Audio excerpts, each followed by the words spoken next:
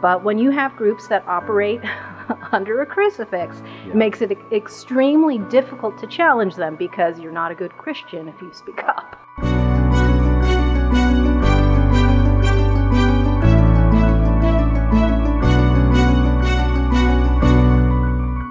Hello everyone and welcome to Mic'd Up, our weekly show where we give you an exclusive, in-depth look into some of the biggest issues around the world today. I'm your host, Michael Voris, and today we're going to be exploring the explosive issue of immigration, both legal and illegal, to find out what this touchy topic is really all about. Now, around the world, from Washington, D.C. to Rome, immigration is one of the most hotly debated and fought over issues there is.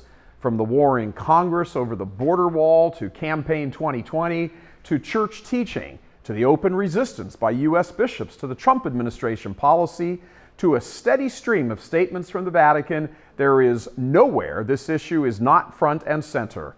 The dynamics at play regarding immigration fold over each other and are both easily obscured, as well as exploited and weaponized in the highly partisan-charged atmosphere we have today. Here's a deeper look.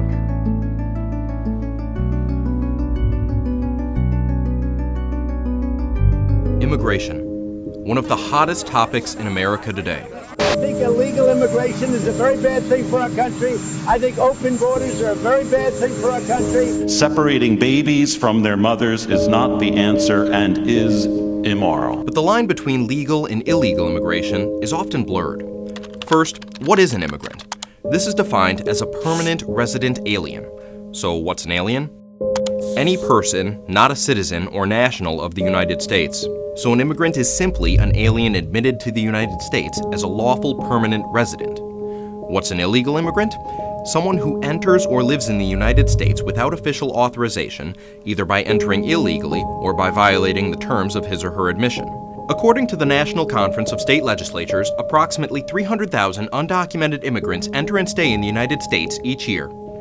The Federation for American Immigration Reform, or FAIR, estimates that as of 2017, there were approximately 12.5 million illegal aliens living in the United States at an annual net cost to U.S. taxpayers of $116 billion. By 2019, the number of illegals was estimated to be 14.3 million, with an annual net cost of almost $132 billion. However, in 2018, Yale University in New Haven, Connecticut, released a study suggesting the number of illegal immigrants is much higher. The three professors who conducted the research pegged the number at 22.1 million, essentially twice the current widely accepted estimate. Regardless of how many illegals are in the U.S., one thing is certain. Almost a quarter of Americans now view immigration as the most important problem facing the United States. 23%, according to Gallup, and that's an all-time high for the polling agency. And the war over immigration has even reached the doors of the Catholic Church. The U.S. Conference of Catholic Bishops, or USCCB, continue to push the immigration narrative, and they don't appear to be presenting the entire teaching. The Church teaches that the more prosperous nations are obliged, to the extent that they are able, to welcome the foreigner in search of security and the means of livelihood which he cannot find in his country of origin. Public authorities should see to it that the natural right is respected that places a guest under the protection of those who receive him. The cardinal virtue of prudence applies to all this. The more prosperous nations are obliged to the extent that they are able. Well, how able? Well, good Catholics and good citizens can disagree prudentially on just how able we are, but we have the right to set limits, to welcome the foreigner. Now, this foreigner is in search of the security and means of livelihood in our country. We're talking about economic migrants here, and they're looking either for a job or for charity or for welfare as their means of livelihood. So our citizens and taxpayers can prudentially ask, to what extent are we able to provide those jobs or that charity or that welfare? Now, what about respecting the natural right of the guest? That's simple logic. If you invite a guest into your home, he has the right to be treated as your guest. But if he's not invited, if he breaks in, he has no natural right to your home or your goods because you haven't invited him. But he is subject to the law, whether he's invited or not. The rest of this teaching states, political authorities, for the sake of the common good for which they are responsible, may make the exercise of the right to immigrate subject to various juridical conditions, especially with regard to the immigrant's duties toward their country of adoption. Immigrants are obliged to respect with gratitude the material and spiritual heritage of the country that receives them, to obey its laws, and to assist in carrying civic burdens. Now, the second paragraph is the one that the bishops disagree with so much that they leave it off their website and have done so for years. It's our country's political authorities that make laws. That's what it tells us, defining the proper way to immigrate into our country. While the Catechism doesn't say it, the ability to leave your country to emigrate is a natural right. You can get out of East Germany if you can, but to immigrate into another country is not a natural right. It's a privilege that is governed by that country's law. Now, the Catechism addresses not the new immigrants' rights, but their duties in this paragraph.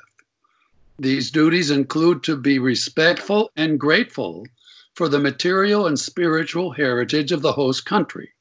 That means the duty to obey all of its laws, including immigration law, and to assist in carrying civic burdens, not according to the corrupt culture of their home country, but according to the common good as recognized and honored by the citizens here at home.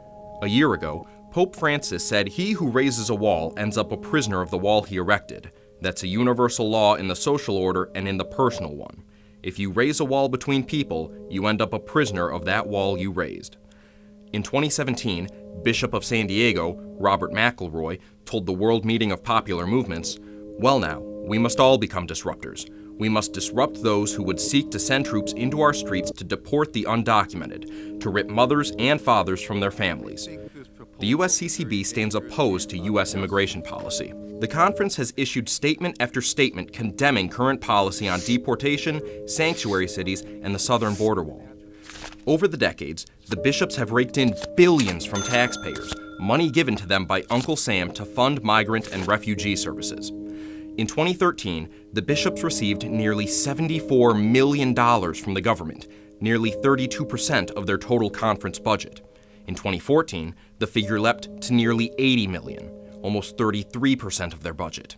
In 2015, the total climbed to over $80 million, nearly 38% of the USCCB budget. And in 2016, the American prelates pocketed over $95 million, nearly 39% of their total budget. In 2018, the USCCB's total budget was 40% taxpayer funded. That's a real fingerprint of Leviathan on our church, is that almost half the activities of our bishops are secular because they're federally funded. Not teaching doctrine, you're not doing pro-life work, you're not saving babies, none of that. You're only doing what the federal government orders you to do in order to spend its money. Otherwise, they would take the money away.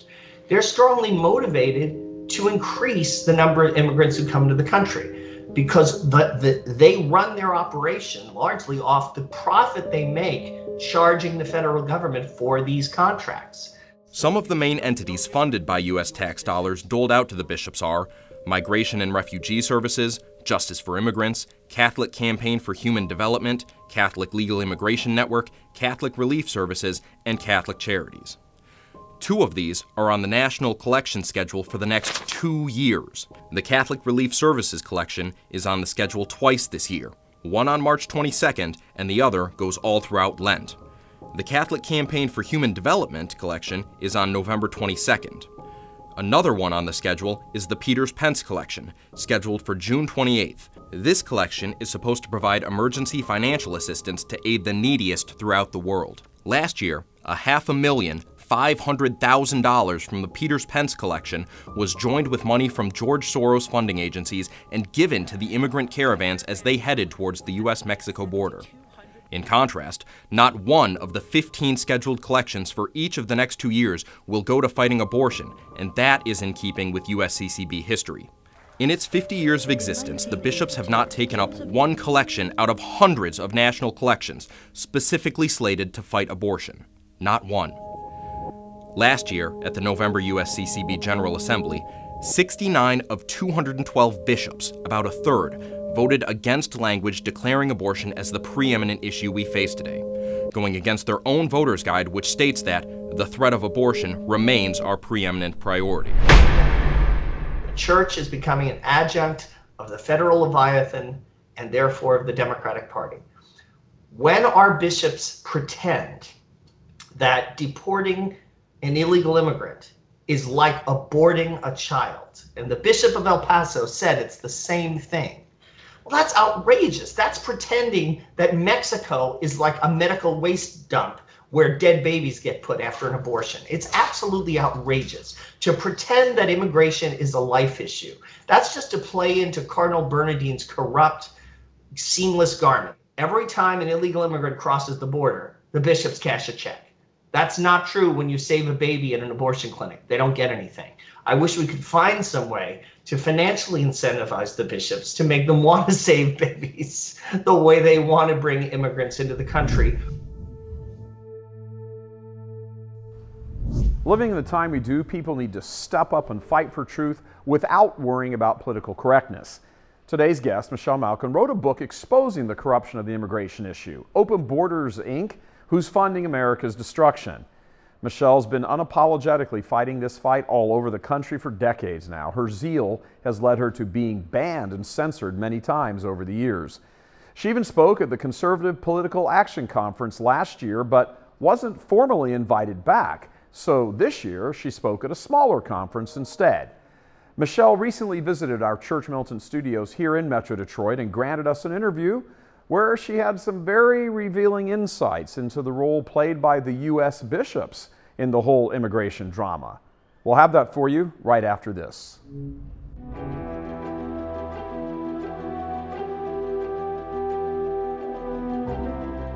In these dark times, fill your home with the beauty of the faith. Visit our store online at store.churchmilitant.com.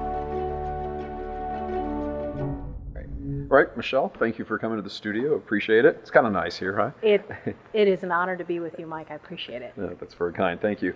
All right, listen, let's go straight into your Open Borders, Inc. book, particularly that you've got a whole chapter there more dedicated to the corruption of the stealing. It's just stealing because it's false. It's falsely presented.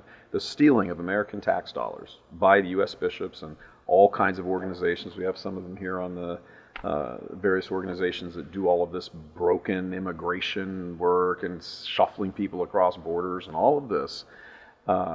This entire thing is really has the U.S. Bishops' Conference sort of the tip of the spear, right? Yes, it's true. And when I use the word Open Borders Incorporated, it certainly suggests, I think, to the average layperson who pays attention to politics that I'm talking about big business or that I'm talking about political machines.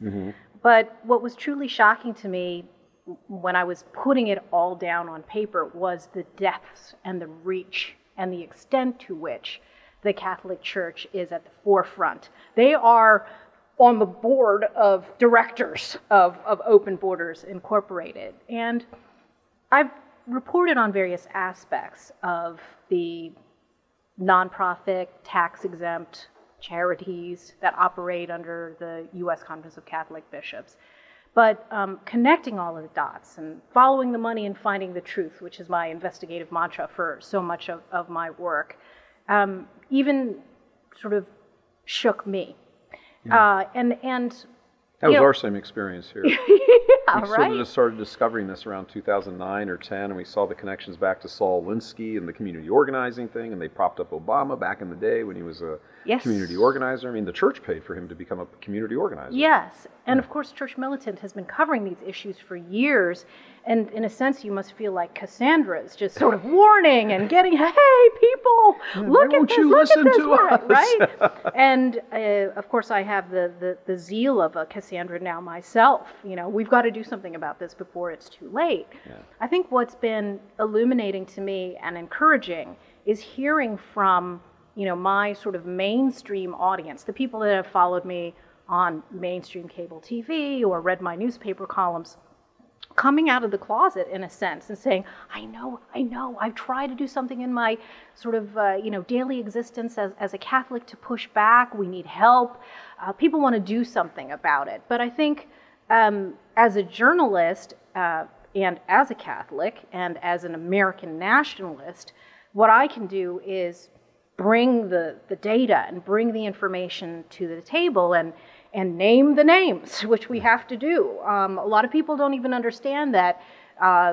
This is an extensive web. Yes, it network. is. It is, and people still imbue these nonprofits with such white hat morality. Correct. Not knowing that the entire web is essentially running a global human smuggling racket that is inducing so much suffering, that is incentivizing poor people around the world to risk their lives and risk their families to break our laws, and then to fundamentally transform the American experiment without any sense of input from the people who are already here. So it's one thing to talk about, say, George Soros money, or to talk about left-wing groups or identity politics organizations that are subverting our sovereignty and undermining our borders.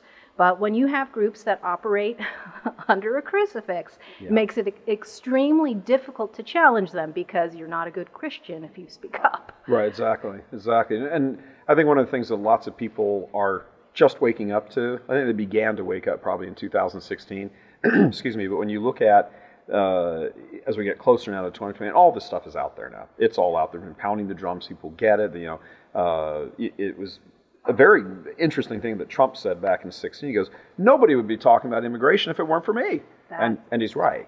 So what that has done has kind of taken the veil off of the marriage between the Democratic Party and its money and the U.S. Bishops' Conference wanting that money and pushing the same agenda. I mean, there's not really, William Simon, Reagan's Treasury Secretary, said the U.S. bishops are really little else than the Democratic Party of prayer. Yeah. And that's so right. It's right. So go into us for a little bit here when we talk about this. First of all, there's a level of hypocrisy, isn't there? I mean, and we can start in Rome.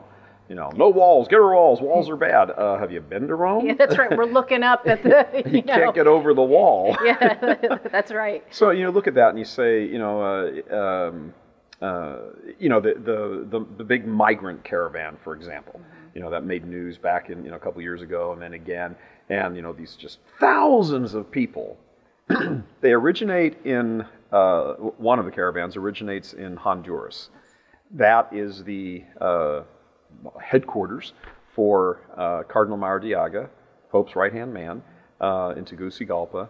And all of a sudden, you've got to ask yourself, how did thousands of people walk all that distance? Yes. And there's just sort of basic human needs that you have to deal with. Where are you sleeping? Where are you obviously taking care of business? Where's all this happening? How are you doing? Where are you getting your water from? You really going to drag your 4-year-old little child, walk thousands of miles?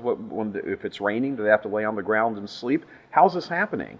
And we come to find out last year that the Pope gave $500,000. The Pope, yes, from the Peters Pence collection, yes, correct, gives $500,000 to help fund that, along with George Soros and the whole bit. Right.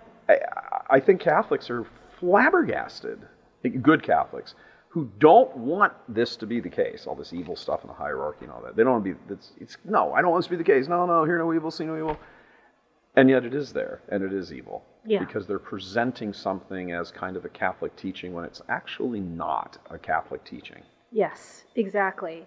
Again, the extent of it is what's flabbergasting. And so I went to great lengths to paint the picture of this entire network of shelters and aiders and abettors along the way, from Tegucigalpa all the way into Mexico, up the spine of Mexico. And I half joked that soon there's going to be Yelp and TripAdvisor reviews for all of these places along the way. And, we have very clear laws against aiding, abetting, sheltering, and harboring people who are lawbreakers in this country. And yet it happens every day that flagrantly Catholic, elitist, open borders activists on both sides of the southern border are shipping large portions of Central America and Mexico into our country to the detriment of the people who are already here. And, we can talk about the warping of Scripture, and particularly by the head of the Catholic Church every single day, who's anointed himself, the global leader of the anti-Trump resistance. Mm-hmm. And, what does it mean for the danger to our economic well-being, our national security, the futures of our own children here? And of course, that's just one aspect of it. And I think that, again, for just speaking for my sort of normal audience that I've had for the last 25 plus years, they understand somewhat a level of the Catholic Church's role in aiding and abetting illegal immigration. But it's also the legal channels through which the Catholic Church is importing much of the third world into our country through the refugee resettlement program, which they get paid millions of dollars for. Billions we're talking about now. And President Trump, of course, took a very, very important step to try and restore local control over these decisions. Most people will look around. I mean, we don't have to go very far here in Michigan to see the transformation of neighborhoods where citizens had no input into that process. And yet, despite this executive order, which is a gift for American sovereignty, you have so many Republicans who are supporting the refugee resettlement racket in cahoots with the Conference of Catholic Bishops and a number of other faith groups that are making mint off of it. Let's talk about the Bishops' Conference for a moment. Yes. They get together twice a year. The spring-ish, early summer, and then in the winter, in November, and in between time when they are not gathered together as a body, but they're out in their respective dioceses, their staff back there, which is a multi-hundred-million-dollar bureaucracy, is constantly issuing these statements. Yes. An enormous number of them on the political front go after Trump. Yes. I think the whole Catholic media world stopped when it was, I don't know, a couple weeks ago. I can't remember what they said, but this is a good thing for Trump to do, whatever, something. I think it was something to do with about abortion, but I can't remember exactly. But whatever. That's the first positive statement, I think, in his presidency that they've issued. Every single time he touches one of their sacred cows, they come out and they blast him. Yes. In statements, and it's on this and that. Pope Francis, it's unchristian to build a wall, even though you live behind one. That's right. Well, speak to a little bit about that, because what's happened with the Bishops' Conference. You get a marvelous section in the book, and people need to read this book. They need to read this book and understand what's going on with the immigration issue. Yes. You've got a wonderful thing saying there. The Bishops' Conference started out as a way to help Catholic soldiers coming back from World War I. Isn't that mind-boggling? That Catholic American soldiers coming back from World War I. Yes. And now it's turned into this, George Soros, subsidiary. Transnationalist advocacy group, essentially. And it is not hyperbolic to observe that pretty much every day and pretty much every week they're out with these statements haranguing the Trump administration every time it tries to wrest control back in favor of American sovereignty. Many of these Catholic groups, with the either explicit or implicit blessing of the Conference of Bishops, is out there with press releases on behalf of these open borders lawyers who are bringing lawsuits on behalf of illegal aliens and other foreigners as if they have some God-given right or entitlement to come into our country at any time for any reason. They're up there on the steps of the U.S. Supreme Court. They're marching in the halls of Congress, and they make common cause with the U.S. Chamber of Commerce, the Koch brothers on the libertarian open borders right, and then move on, and these ethnic groups, Unidos US, CARE, the Council on American Islamic Relations, to do everything they can in their power to change the composition of our country as a way to gain control. When you look ahead to 2020, to the election in 2020, there was that sort of stunning moment on the debate stage. Remember where the debate was, and when there were like 87 of them still in the race. Right. And the moderator asked the question, how many of you would be in favor of paying healthcare costs for illegal immigrants? Yes. A couple of people hesitated for just a second, Yes. kind of looked around, Yes. but within a second or two, every single hand was Yes. up, that they will take your American paid tax dollars as an American worker, and they will pay for health care for illegal immigrants. Not immigrants. My mother's an immigrant. Yes. No problem with immigrants. We have immigrants who work here. No problem with immigrants. But every one of them that came here, including my mom, did it the right legal way.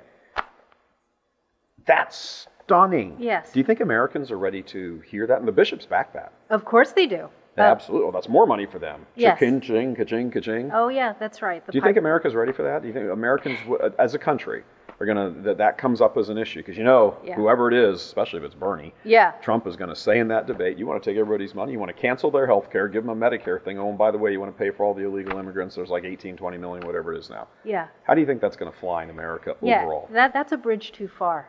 And the blatant lying and deception is useful to us, of course, because right on the one side of the split screen, you've got all of those hands up. Now, some are much higher than others, but they're all up, right?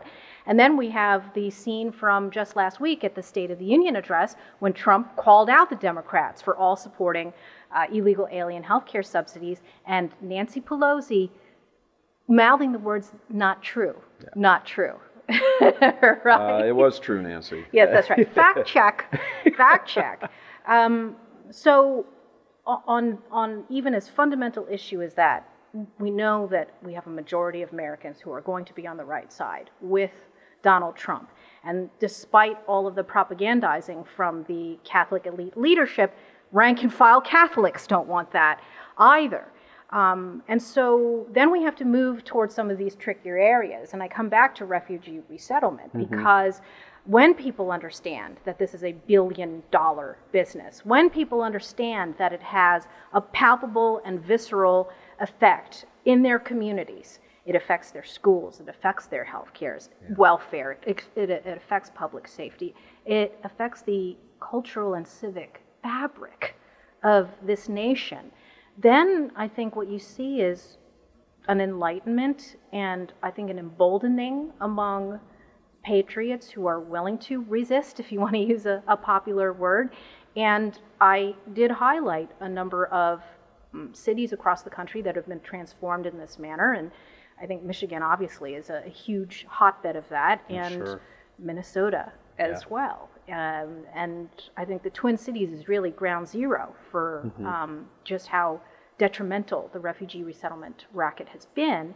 And other areas of the country don't want to turn into that, just like, the rest of the country doesn't want to turn into California either. You highlight in your book when the, giving two motives why the bishops are so gung-ho about this. Obviously getting tax dollars to fund the programs, and of course they have to use some of that for administrations. They have to keep their bureaucracy going. But aside from that, white European descendants of the immigrant waves are a dismal number of people going to Mass now on Sundays. There's not active Catholics anymore. And the second reason is if you put bodies in the pews, you get money in the plate. So it's very interesting. I hadn't heard it put that way before. Obviously, getting the federal largesse is awesome, so let's keep the machine going.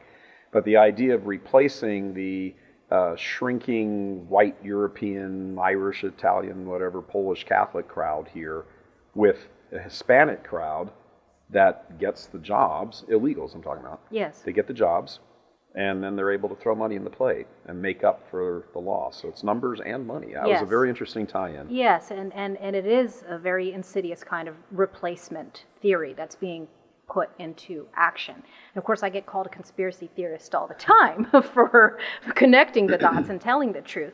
And so what happens, of course, is you're talking about billions of dollars that is reaped by low-wage workers who can then fill the plates and then, of course, send a lot of that money back to their home countries in remittances. And President Trump has promised over the last almost 4 years now to tax remittances, which would be, a very direct way of disincentivizing the cheap labor racket and, getting at pushing back against the cheap labor lobby.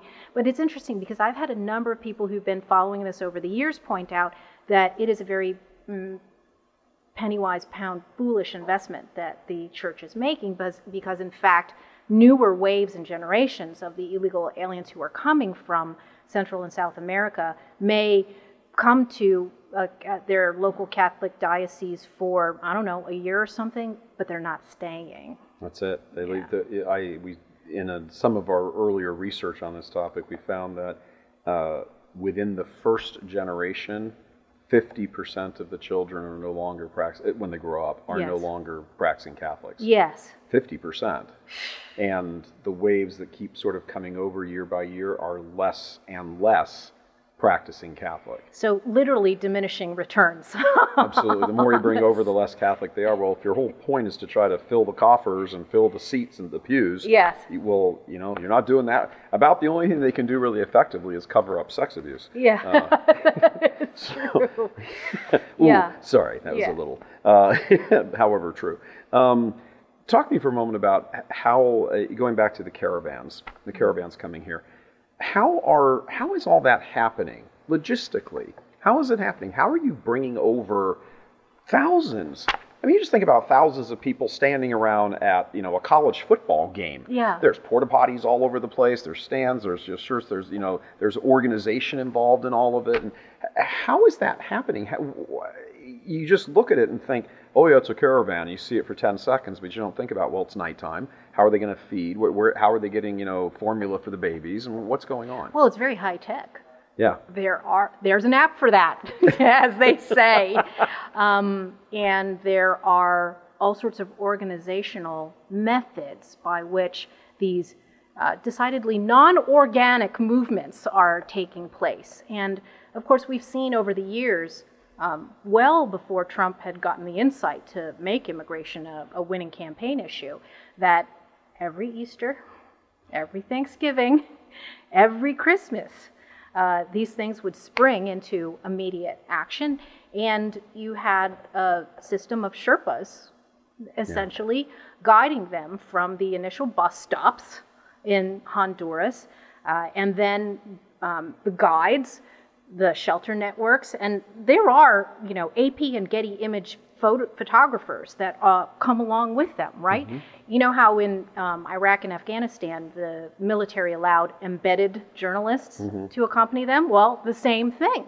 And so, whether it's Irineo Mujica, who of course is the most famous of these caravan organizers for Pueblos and Fronteras, or any of the lesser organizations that are involved, between all of the Catholic organizations, and whether it's the Jesuit Refugee Service or whether it's the Scalabrinians or any number of these shelters that have been in place now for 20 years, I mean, the first one I think was funded by the Peters Pence Fund 12 years ago. Right. 12 years ago. Working in conjunction with government officials from Central America and Mexico, as well as all of the usual suspects in the Soros world. So Doctors Without Borders and Mi Gente, and then the legal network once you get across the finish line. And then of course all of the illicit players in all of this with the drug cartels and the coyotes and the people who are paying for advertisements back in Central America to let them know now's the time to go. Yeah, it's so insidious because it's portrayed in the media as, oh, here's the Jews leaving Egypt. Yes. And it's actually a well-orchestrated, well-planned, well-timed political organization doing its thing as a big giant photo op. Yes, yes. And so, the optics and the media coverage also help enable and promote this entire racket. And it's incredibly difficult for truth tellers, whether it's you at Church Militant or, individual journalists like myself, to push back against Hollywood.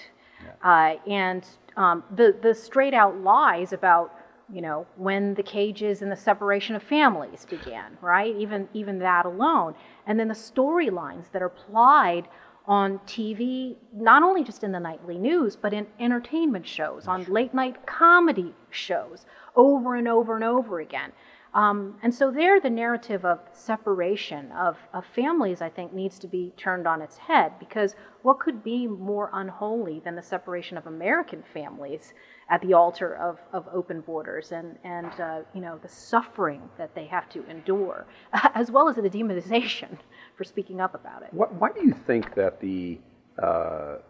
is all of this really just a response to Trump? The media going mad and the whole bit, because look, we've seen the videos 1,000 times of of Obama standing there saying close the borders, blow on immigration, and ship them home, and Bill Clinton, blah, blah, blah. But Trump says it, and it's like somebody just filled the room with cyanide, and they go nuts. Yeah. What is it about Trump? It doesn't matter what issue we're talking about, immigration, but what is it about Trump that sends them just out of their minds? What is it? He's saying some of the same things they pitched for decades. Yes. But when he says it, it's evil.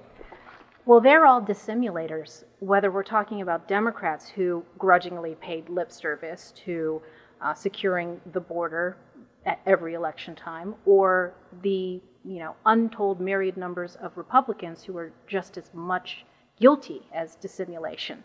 Pretty much every other modern GOP presidential candidate, certainly in the 25 years that I've been doing this, has been a tool of open borders and stabbed American sovereignty in the back once they were well ensconced in the Beltway swamp. And for once, we had a candidate who was not controlled by any of those forces.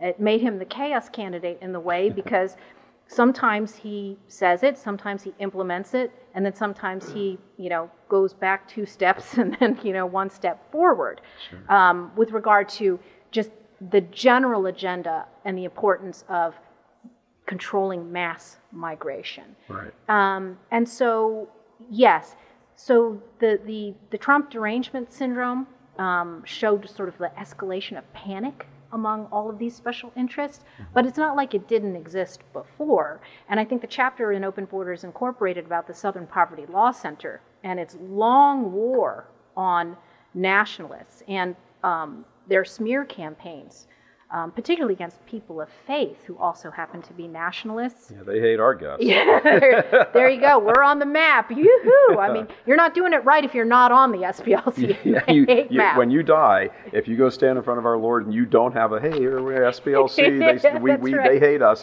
you're in deep trouble. Yeah, that's right. It is a badge of honor for sure. But I think I worry in a way because Trump has so much that he's up against. It's the deep swamp. It's the deep state. It's the deep swamp. That's what we should call it, right? You should coin that. You got it. Heard it here. Yeah, that's right. Church Militant, first time, Michelle. Yeah, that's right. It'll be the Urban Dictionary. The deep state and all the forces that have been at work basically since 1965 to change our country. And I think what people are understanding now, especially when Virginia went blue, is that it's all about math, as we joked earlier off air. Right. This is math. It is math. It's just math. And I can remember, I've been in, professionally in this since 1983. The very first thing I did in news was work on Campaign 84 with Reagan and Reagan Mondale when I was at CBS News in New York. And Virginia was as red as blood. Yes. And it has been completely flipped in those 30 years. Yes. That's right. These things don't happen by accident. No. And they're not going to be combated by simply sitting on the sidelines for fear of being called a racist or a nativist or a xenophobe or anti-Catholic or anti-Jewish or anti-Muslim or whatever. Right. And I cut my teeth in Los Angeles in the early 1990s. I was there for the passage of Proposition 187, which was really the last time that we saw a large, significant grassroots movement on behalf of American citizens. The nickname of that initiative was Save Our State. Yeah. And so, California has lost, and so the mission for the rest of us, and especially Catholics who understand everything that's going on, is to save our country. Yeah, that's it. Yeah, save the nation. Absolutely. Two final questions. One, theology, Catholic. You're Catholic, so everybody knows. You go to Mass, you believe the teachings of the church, all that. Okay. Do you, what's your personal, not necessarily your Michelle Malkin, but your Michelle. Michelle Malkin, right, so. Thought when you look at and you hear all of this evil in the church, not just the sex abuse covers up, not just all of this, but the complete meltdown of the faith, the refusal to ever have any of the leaders really ever say anything about abortion. You know, it's like President Trump is the best Catholic bishop there seems to be. Yes, yes.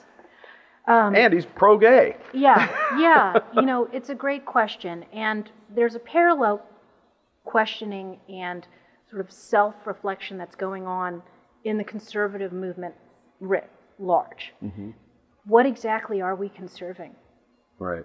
And I think when I look at the corruption in the Catholic Church, I apply that same analysis. And it's really difficult not to be black-pilled, is the term, right? It's really difficult not to feel like all hope is lost.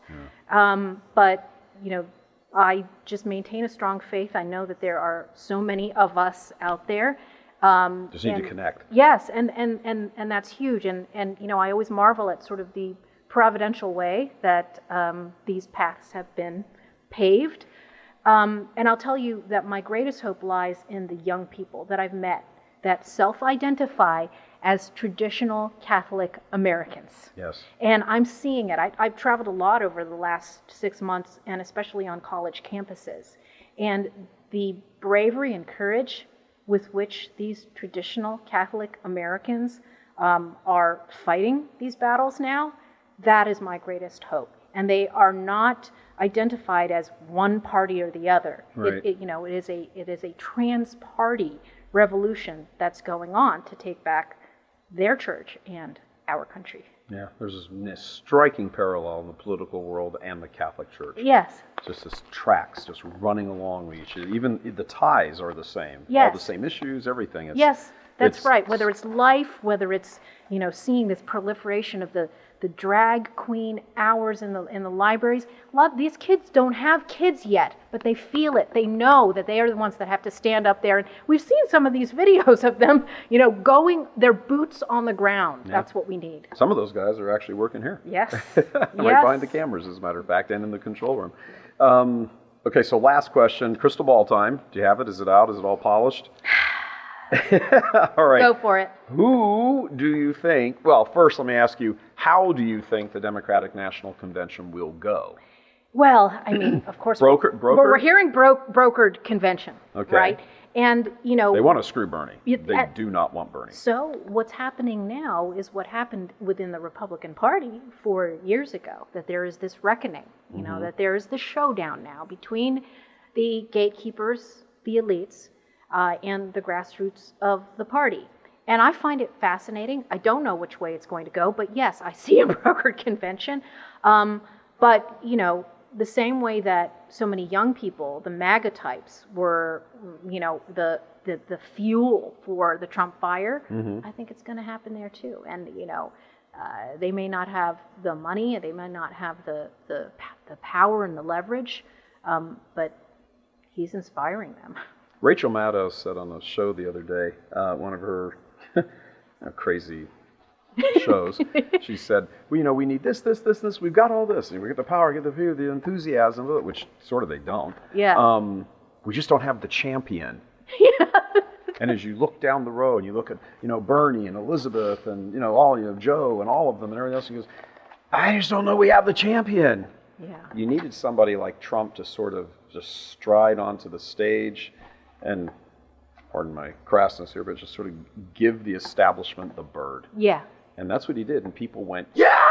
Yeah. I don't think there's necessarily that sort of sense. There's certainly, I agree with, it's the only time I'll ever say it, I agree with Rachel Maddow. There is no champion over there. No. So the broker convention, who comes out of it? Bernie? Bernie. I think it's going to be Bernie. Look, the establishment has thrown every pathetic billionaire they can scrape up. Right now they're on Michael Bloomberg. But before, racist. Right? Racist. Before it was Tom Steyer. Yep. And, you know, they're just going to keep doing that. It's not going to work. So Bernie, and then, I mean, you asked me who I think is going to be president. I firmly believe that we will get a second term of President Trump, God willing. Yeah, as it looks right now, you have a party imploding. Yes. That's never good. And you don't stand in the way of it, right? It's like, no, sit back, get your popcorn, put your feet up, have your doggy by your feet, just say, hey, watch this, boy. Better than Netflix. It's fantastic programming. Yeah. Michelle, is there anything I should have asked you or anything else you want to say? No, I feel very blessed to know you now, to have connected in person, and keep doing the great work that you're doing. Well, right back at you. Thank you. All right, God bless. Thank you very much. Thank you, Mike. You're welcome. Resist. What does it mean to you? To resist is to battle. Many find themselves fighting this battle alone, as if she is the last Catholic in her diocese. This couldn't be further from the truth. Nonetheless, it's a concern many people have. Because of this, Church Militant wants to create an opportunity for Catholics to unite in their fight for the restoration of Holy Mother Church. It's time to meet the enemy at the front gates and blow his smoke from the sanctuary. Resistance is a grassroots operation to help you learn the riches of the faith, increase in holiness, strive for strong virtue, and combat the heresies and abuses that have infiltrated the Church. The first step is to join the resistance chapter that is in your diocese. The apostles didn't spread the faith alone. Neither should you. Pope St. John Paul II said it best. The love of Christ does not distract us from interest in others, but rather invites us to responsibility for them, to the exclusion of no one. We want you to grow in your faith together and individually. The Life of Christ, City of God, and Confessions are books you can interpret together, just as iron sharpens iron. Know your faith intellectually, and you may come to love her spiritually. Establish group devotions and find accountability to better your prayer life. Being active in your diocese is necessary for personal holiness and bringing change to your area. Organize public prayer, webinars, and retreats. Protest, educate. Be militant. Resist. Sign up today before we lose tomorrow. There's a lot going on in the world and in the church right now, and the only answer is to simply stay faithful and fight. That includes plugging in and getting informed. Be sure and stay with us here at Church Militant as we bring you the truth that many others won't or simply can't. Remember the words of St. Catherine of Siena, "Nothing great is ever achieved without much enduring." Pray the Rosary, live in a state of grace, evangelize, and fight. That wraps up this week's Mic'd Up. Next week, we'll have on Father Donald Calloway, and he'll be discussing the breakdown of the family, orchestrated decades ago by Marxists in an effort to undermine Western civilization. We'll see you then. God love you.